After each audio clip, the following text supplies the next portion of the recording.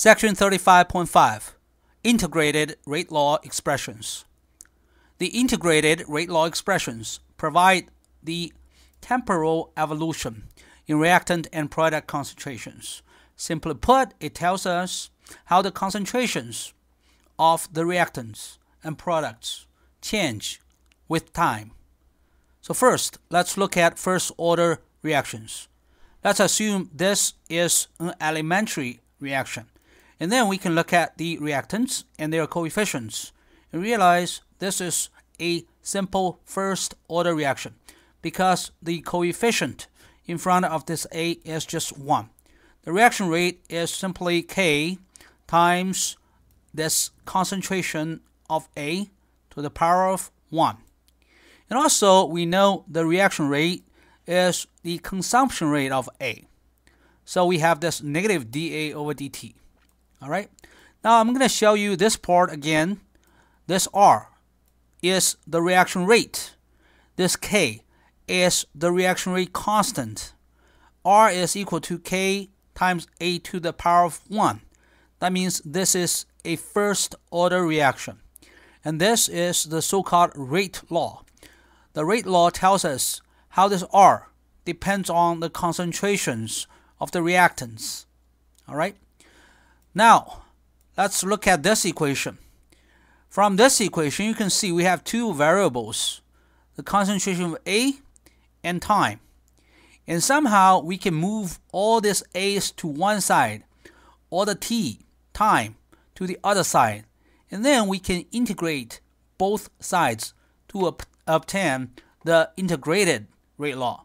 So this is what we're going to do here. So again, we move this dt to the left-hand side. We move this concentration of A to the right-hand side. We get this equation. And then we can integrate both sides. And then we find this negative kt plus a constant is equal to the logarithm of A plus a constant. So what is this constant? It can be any constant because these two integrals are both indefinite integrals. So we put those constants together. Again, this constant and that constant, they can be any constant. And the difference between two arbitrary constants is also a constant. Therefore, we have this L1A is equal to negative kt plus a constant C. How do we determine the C? We have an initial condition here. At time 0, let's say the concentration of A is A naught. A naught denotes the initial concentration of A. So this 0 means time 0. And then we plug in this initial condition here at time 0. So plug in this T equals 0. A is equal to A naught. Replace this A with A naught. Again, when time is 0, A is A naught. And then by looking at this equation, we know C is simply the logarithm of A naught. And then we obtain this integrated rate law expression over here. The concentration of A is equal to the initial concentration of A over here times a exponential function e to the power of negative kt. So we can plug in T equals 0 here, and you have A equals A naught times e to the power of 0. So that's correct. And also you can plug in T equals infinity here. E to the power of negative infinity is 0. That means, well, if you wait long enough, the concentration of A approaches 0. Now let's look at this equation. A plus P is equal to A naught. Why? Because initially assume there's only A in the system. So you have A naught as the concentration of the reactant. But P does not exist in the reaction system at the beginning. So P naught is 0. Now I want to say, well, if you produce 1P, you will have to consume 1A, right? So that means the sum of the concentrations of A and P should be a constant. And initially, the sum of A and P is A naught. Therefore, A plus P is always A naught as the reaction proceeds. We can also prove this. So we can just evaluate the first derivative of A plus P with respect to time. we're going to see this part is 0. That means A plus P does not depend on time. So we got this equation, all right? And dA over dt, well, this is how fast A is consumed. So this is negative Ka. And over here, dP over dt, this is how fast P is produced. And that's K times A. So again, the result is 0. That means A plus P does not depend on time. A plus P is a constant throughout this reaction.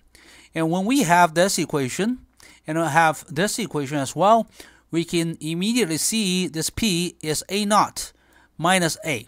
And A is A naught times e to the power of negative KT. And now we have this expression for the product. The concentration of the product is A naught times this 1 minus e to the power of negative KT. And again, we can plug in time equals 0, time equals infinity here. When time is 0, well, this is 1. 1 minus 1 is 0. So the initial concentration of P is 0. And also, we can plug in this T equals infinity here. And then, in that case, this part is 0. And then we have P is equal to A naught when T approaches infinity. All right. So finally, we have this expression for R. R is the consumption rate of A. R is the production rate of P. And we have this dA over dt is equal to what? We can plug in this here to evaluate this dA over dt, and we get this expression. And this expression is also K times A as the rate law for the first order elementary reaction. Now let's look at the half-life and the first order reactions. What's the definition of half-life? This is the amount of time it takes to reach this condition. The concentration of A is 50%, or 1/2 of the initial concentration. So we first have this expression for the concentration of A. And then we just plug in this A as 1/2 of A naught. So that's what I did here. All right. And then by solving this equation, first you cancel A naught. You have this exponential function is equal to 1/2. And then we have this half-life. The half-life is simply ln2 over K.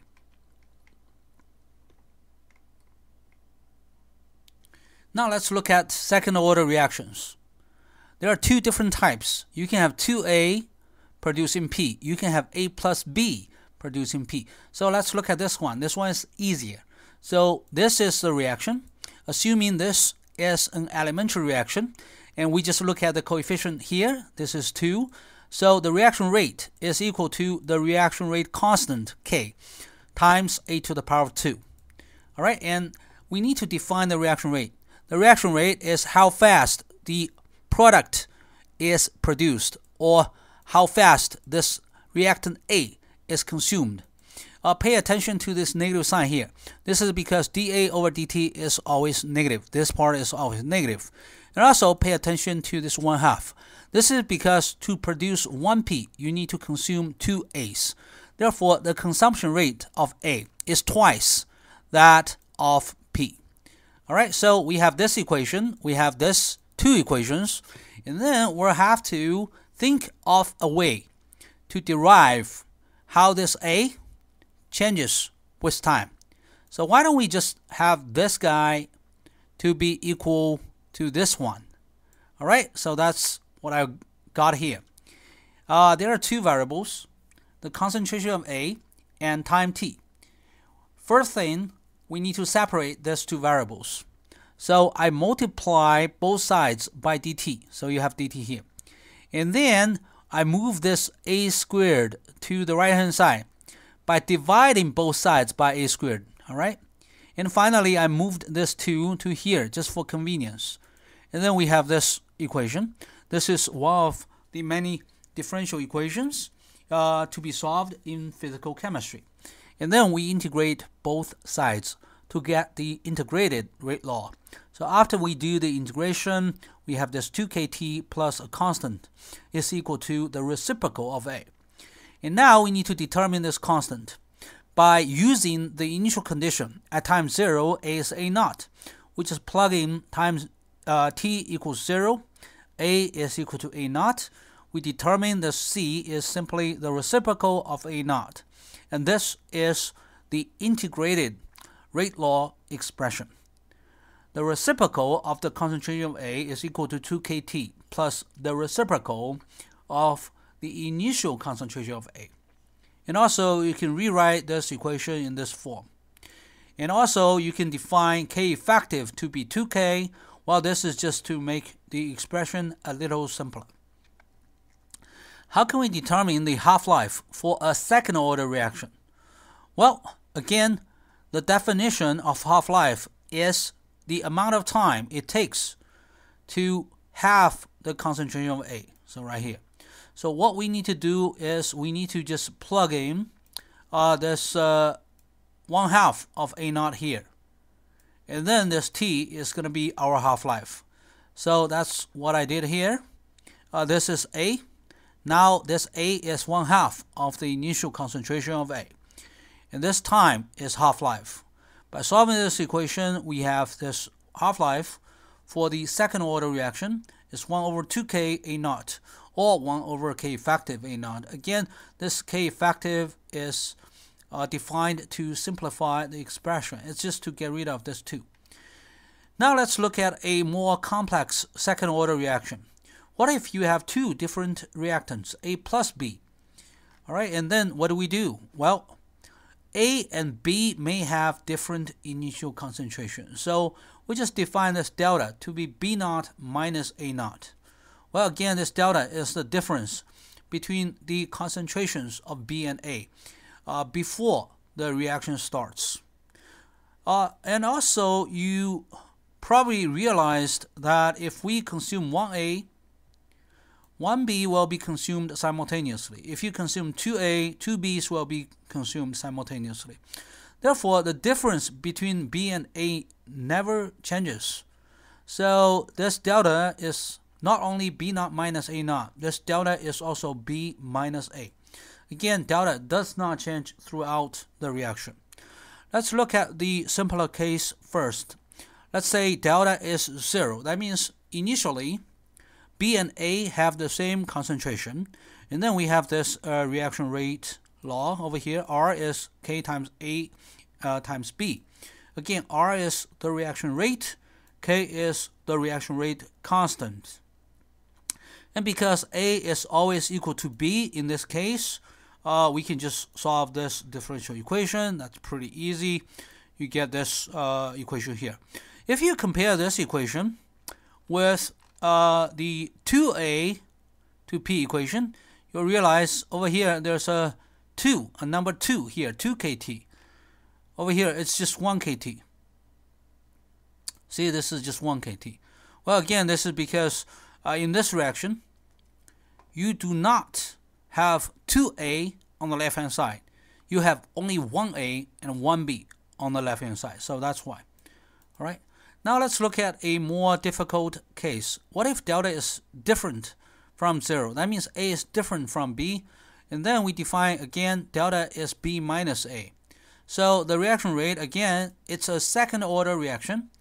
It's first order with respect to A, and also first order with respect to B. And B is always A plus delta.